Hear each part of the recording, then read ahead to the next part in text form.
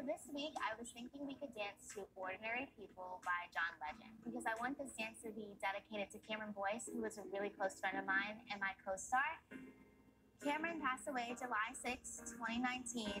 He did have epilepsy and unfortunately suffered from a really bad seizure. Can you tell me a little bit about your relationship with Cameron? He was in my life for half of my life, which is crazy.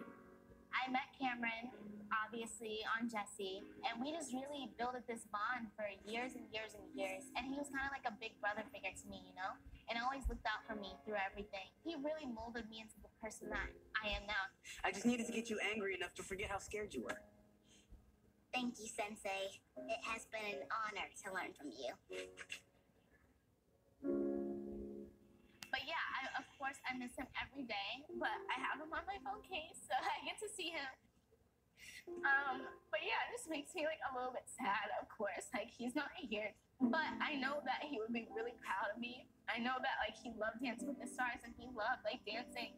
So that's why I'm really excited, like to do this dance because it is for him. You know, I think it's when you share such a special bond with someone, even when they pass away, they stick with you forever. I'm just really glad that he's here to watch over us, and I just want to show him that this dance is for him. Give me a hug. Sky, thank you for sure.